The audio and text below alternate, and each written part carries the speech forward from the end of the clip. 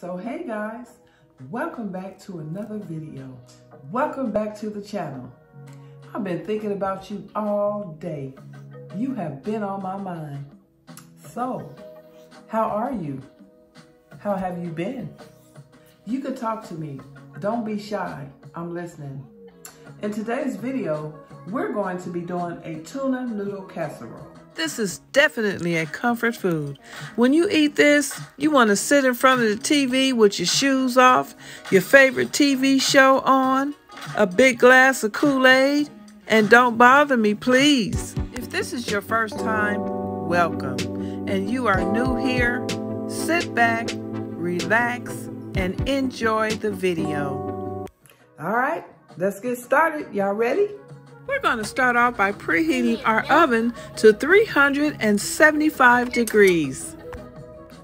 Okay, I've got my water salted and already boiling. We filled a very large pot with water and we added 2 tablespoons of salt. We're going to be using about 12 ounces of egg noodles and we're going to cook that until al dente. I love that word, al dente. Isn't that sexy? Say it, al dente, al dente. Al dente.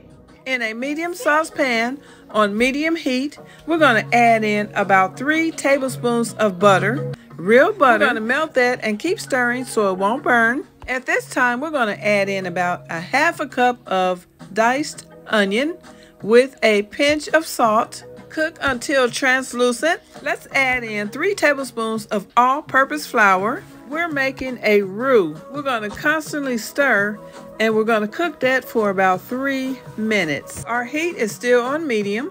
After 3 minutes, we're going to add in 4 cups of cold milk. We're going to mix this well. Hot roux, cold milk means no lumps. Okay, now we're going to whisk until we get a beautiful smooth texture. We did grate about 1 cup of white cheddar cheese. After we turn the fire off, then we're going to be adding in our white cheddar cheese.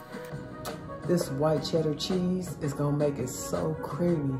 This very simple white sauce is so easy to make. It's so smooth and so creamy and so delicious. We're going to be using some saltine crackers as our topping. This makes a delicious topping. Okay, our al dente noodles are ready. We're going to be adding in about 15 ounces of tuna, adding 1 cup of frozen thawed drained peas, adding the delicious creamy white sauce we just made. I'm going to go change my shirt. Number 1, it's hot, and number 2, I don't want to get food on it.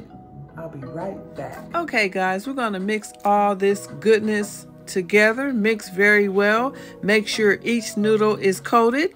I've already buttered my 9x13 casserole dish and we're just going to pour that in and spread it out evenly. We're going to make our topping at this time with 1 cup of saltine crackers crushed, 1 cup of grated Parmesan cheese, adding olive oil. We're going to mix that all together until it resembles wet sand. We're going to make it rain by putting all our topping all over this casserole. Spread it out very even. And it should look something like this. After cooking 50 to 55 minutes, this is what it looks like. After letting it sit for 10 minutes before cutting, this is the best part right here, the taste test. It's so yummy. It's so delicious. I love peas. The white sauce is so good, guys. And it's not too much like soupy. It's so delicious. I love it. You guys know I had to make cornbread. And as always, thank you so much for watching, and I'll see you in the next one. If you enjoyed this video, please give me a thumbs up. It encourages me to make more videos. See you in the next one.